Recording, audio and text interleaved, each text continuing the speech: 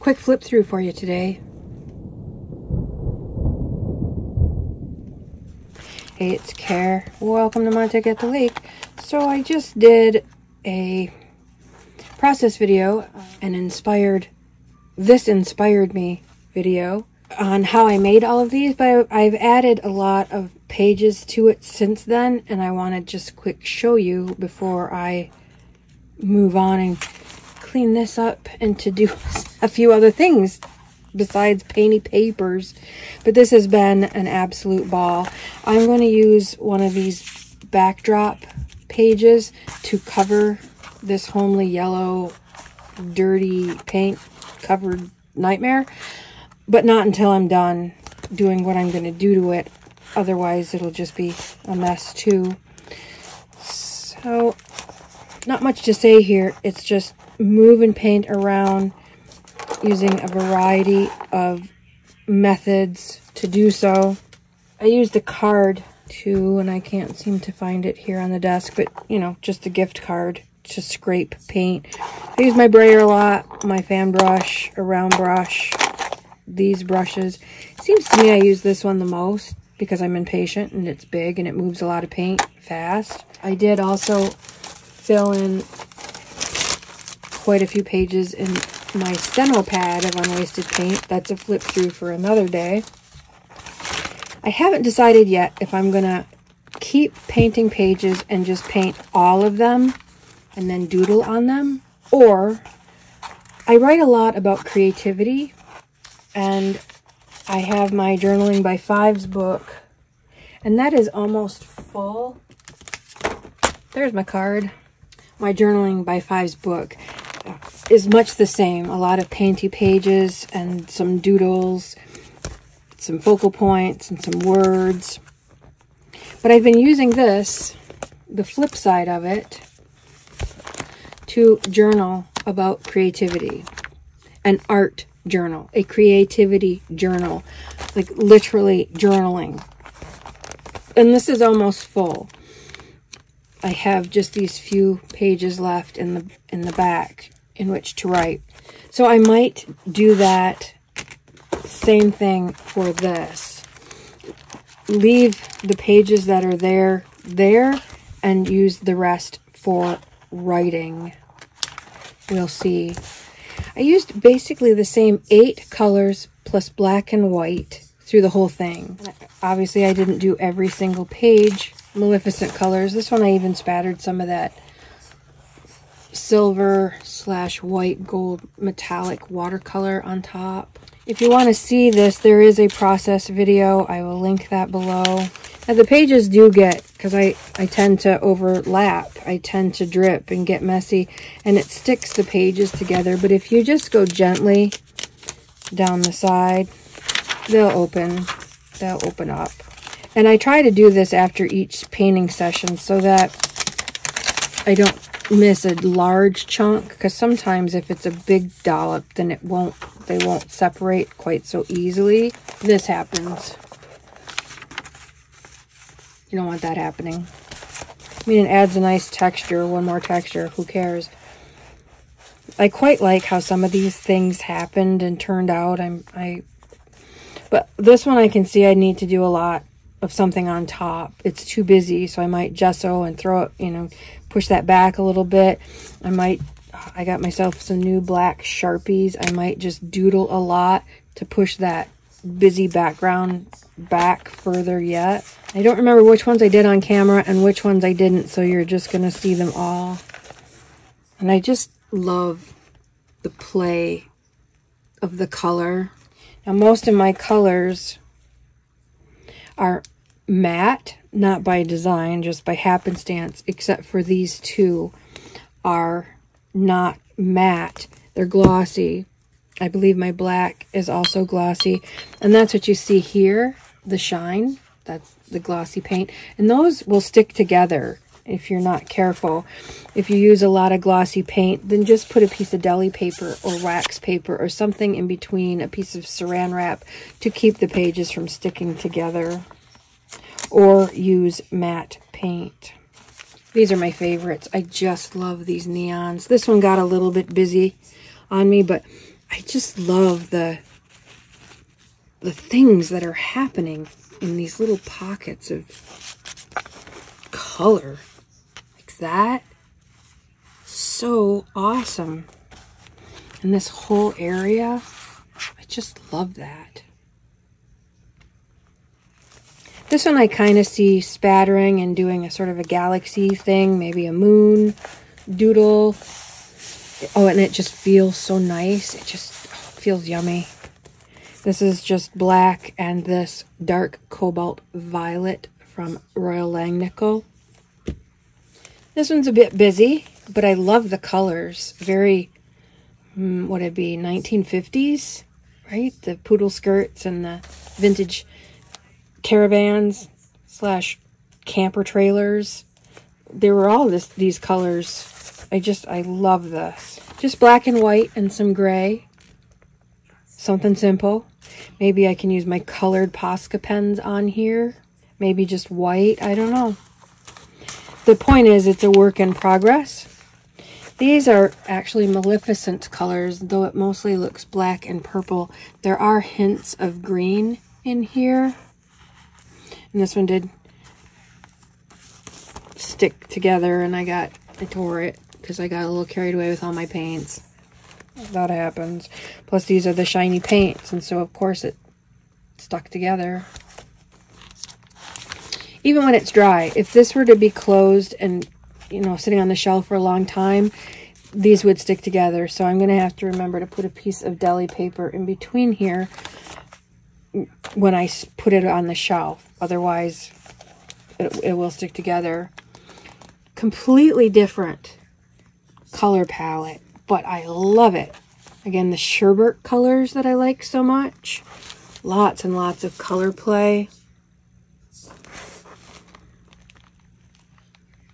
So fun. So maybe writing in the white spots, maybe journaling in the colored spots, and doodling on the white spots, maybe graffiti, maybe lots of lettering through the whole thing. If you didn't see this inspired me video, these are completely, this notebook is completely inspired by Alyssa Burke and her wonderful doodles. A lot of her videos, she'll be flipping through her book looking for a page to work on, and every page is painty like this.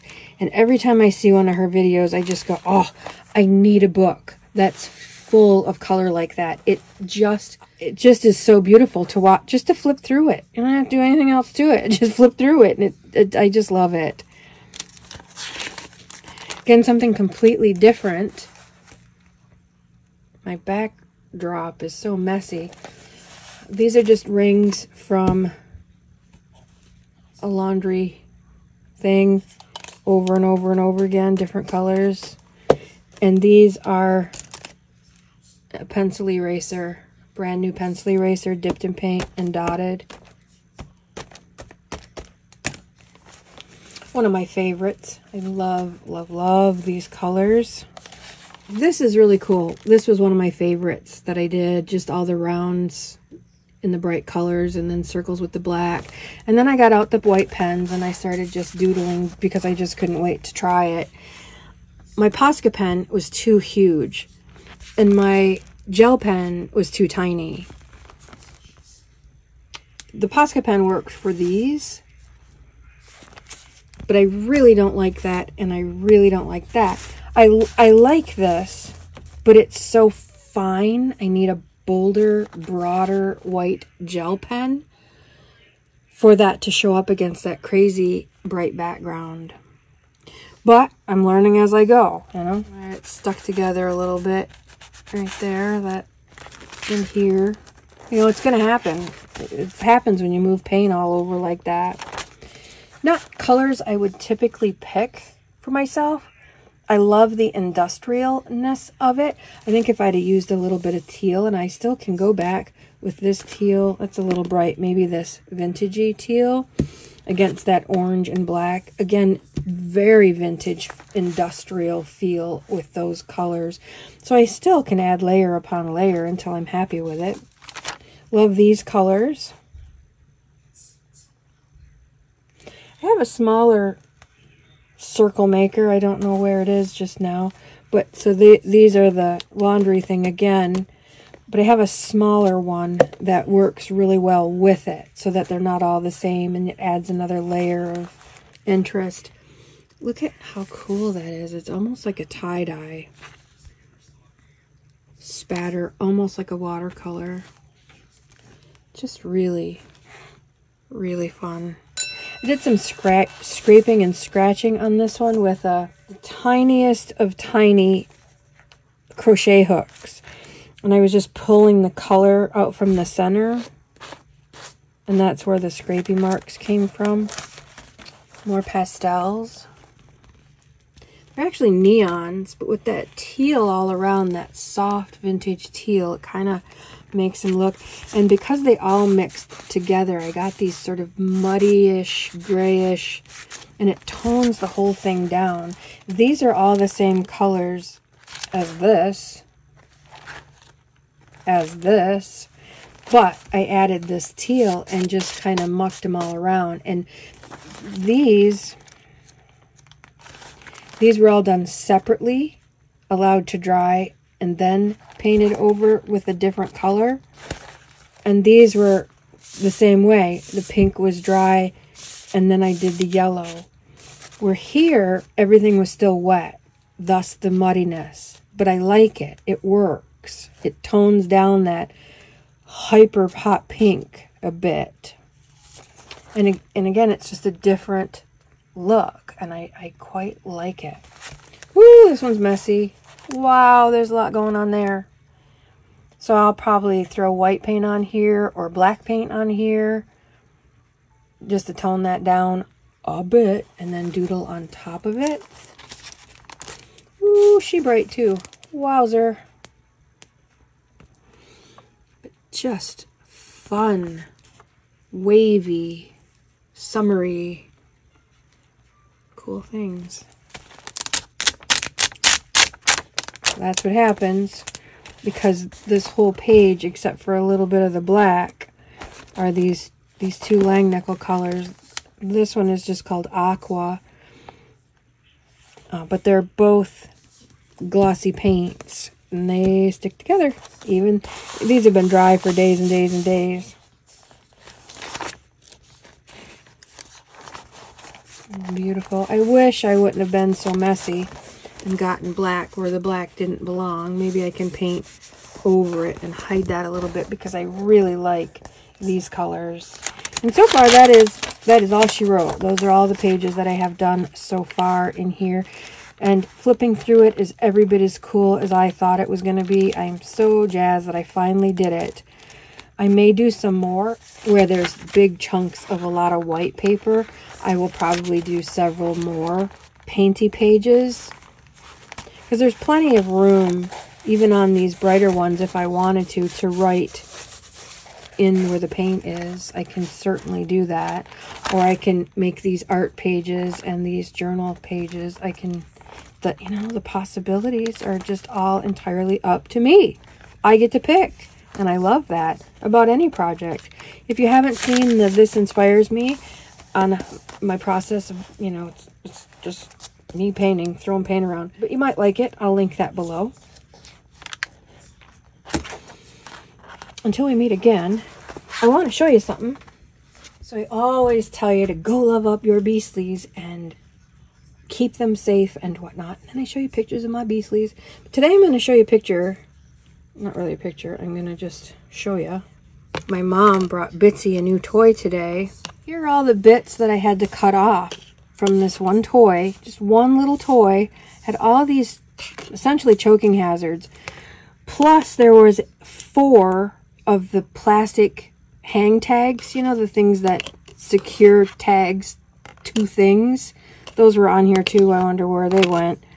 But these are all choking hazards, especially for a little dog. But for any dog, cut these little parts off. Bitsy was trying so hard to cut this off herself, chew this off. That was the first thing she went. It's a little pig, and it's a little pig tail. This was how it was hanging at the store. Bitsy doesn't need that. It had not 1 tag, but 2 tags. These are choking hazards. Can you imagine getting this stuck in your throat?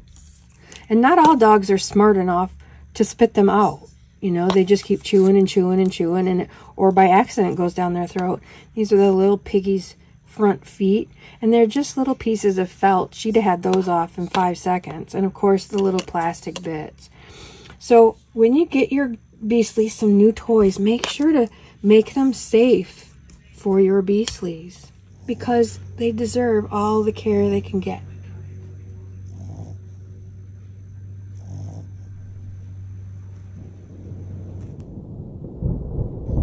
Mate at the lake. Out for now.